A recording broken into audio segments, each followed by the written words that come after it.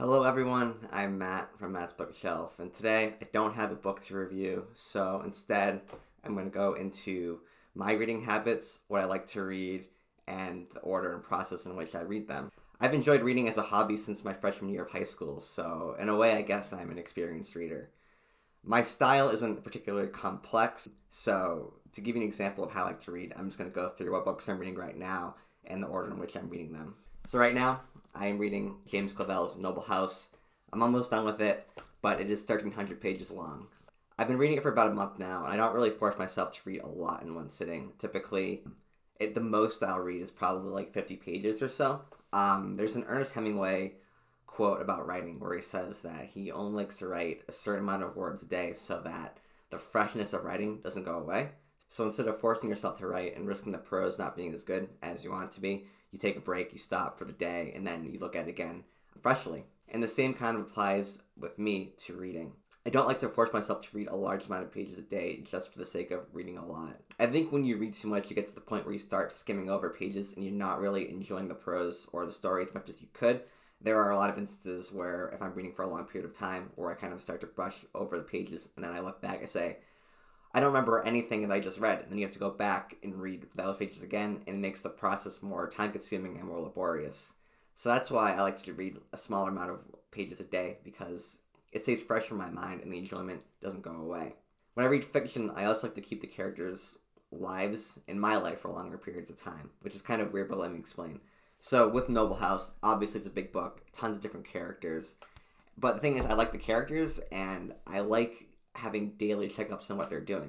The faster you read it, the faster the characters are out of your lives, and I think there's a lot to enjoy out of reading it slower, and you sort of get to be more familiar with the characters and say, oh, what is, I don't know, Ian Dunrose is the main character of Noble House doing today, and it's things like that that I think sort of help me connect with the characters more and the setting more, is taking my time with it.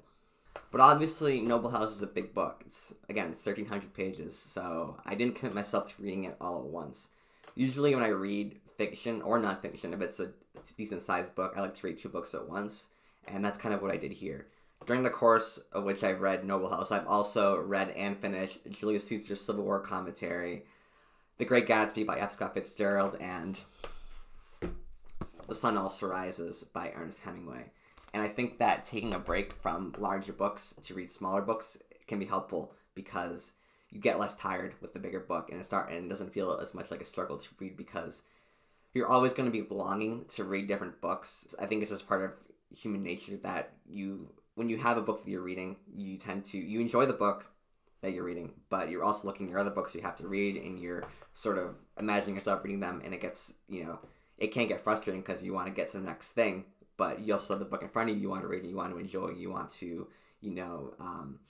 see through to the end, but there's always those lingering other books. So I think that if I hadn't read those three other books, Caesar's Civil War Commentaries, Great Gatsby, and Some Surprises, I'd be reading Noble House and thinking back in my mind, man, I wonder how good those other books are. So I think that taking breaks between larger works can be very helpful in that regard. So typically I'll read two books at once, usually one bigger book and one smaller book, or maybe two medium-sized books at the same time, just to keep the reading fresh. I also, thanks to my friend Dronzo, because he did a video like this, exactly like this, I'm ripping him off, but he in this video said that he likes to read short stories before he goes to bed. Short stories are place, I think, is what he said. So I watched the video, and I was like, hey, I should try that because I'm a bold, daring person who wants to try new things, like different reading styles that are cool. So I started reading Guy de Maupassant's short story collection, which I got at a thrift bookstore. Again, going back to the idea of having other books you want to read while you're reading the book that you are reading, I think that I read like a short story every night, and now I'm like almost a third of the way through the book without even really realizing it. So, and then pretty soon I'll be done with the book, and I can move on to other books as well. So finding a schedule that allows you to micromanage several books at once allows you to finish a larger variety of books in a shorter period of time, while also enjoying the freshness of each individual book without it feeling tiresome and forcing yourself to read it. And honestly, I enjoy reading Guy de Maupassant's short story collection because they're sort of, at least the ones I've read so far, are relatively lighthearted and only about 10 pages, so it's a good, easy thing to read before I go to bed, and I find that it helps me fall asleep faster after I'm done reading because it's very calming in that regard. I would say prior to making this channel, I never really bothered with highlighting or annotating my books. I still don't really annotate, but when I read, I like to, as you can see here with the flaps, I put little sticky note. I tear up the sticky part of the sticky notes and I put them into the pages. I like to highlight excerpts I like from books. I just like to do little pencil drawings because I don't want to mark them up too bad.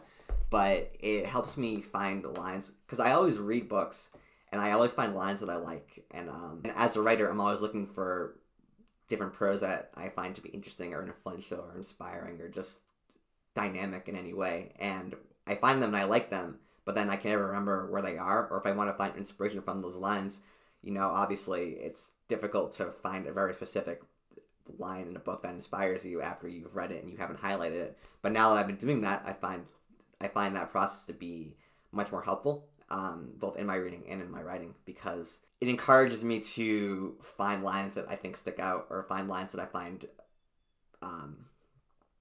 affect me in certain ways.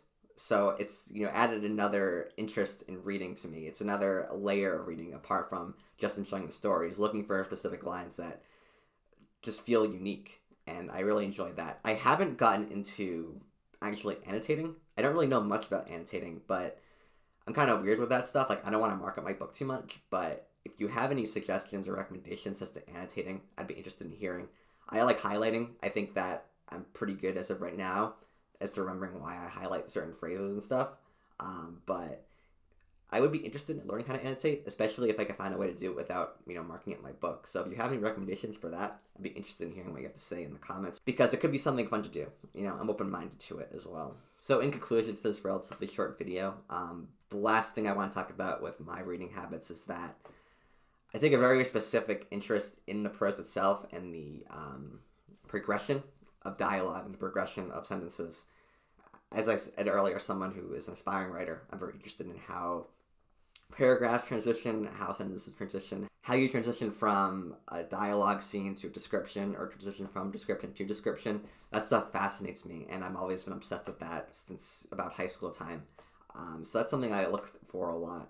I kind of feel like this is like a very generalization that has no that has no research background to it. I think that a lot of people solely focus on stories and plot, and getting to the plot as fast, and understanding the plot as fast as possible. And I think that's kind of sad in a way, because, and I think the prose and just how like one sentence can affect your emotions as you read it is very important to me. And I think that's kind of a misunderstood value in writing. And that goes beyond like just like finding imagery, what it means. I'm talking solely just how a description makes you feel, or how a line makes you feel, or a dialogue makes you feel. I'm not talking about understanding the imagery the author is putting in. I'm just specifically talking about your immediate reaction to the prose itself. That other stuff is interesting too. Obviously, I pay attention to imagery and themes and things like that, but specifically, I just love the progression of prose so much, and it's like an obsession of mine, and it's something I always look for. So yeah, that's my video. Let me know what you think in the comments below about my reading habits. They're not particularly interesting, but I want to throw them out there because I haven't made a video in a while, and I don't have a book to read, and I don't have a book to review right now. So hope you enjoyed it at least. I have some other ideas. I'm almost done with Noble House, as I said, so there'll be a review for that coming very shortly. I want to do more writing videos as well. I have some ideas as to what I want to do there. And I have a special series announcement coming out soon, so be on the lookout for that as well. Very special. I'll give you a hint. It rhymes with Ulysses. So, you know, post your guesses in the comments below as to what book I'm going to do a read-along for. So, thank you for getting this far. If you have gotten this far, again, let me know what your reading habits are in the comments below, and I will see you in my next video. Goodbye.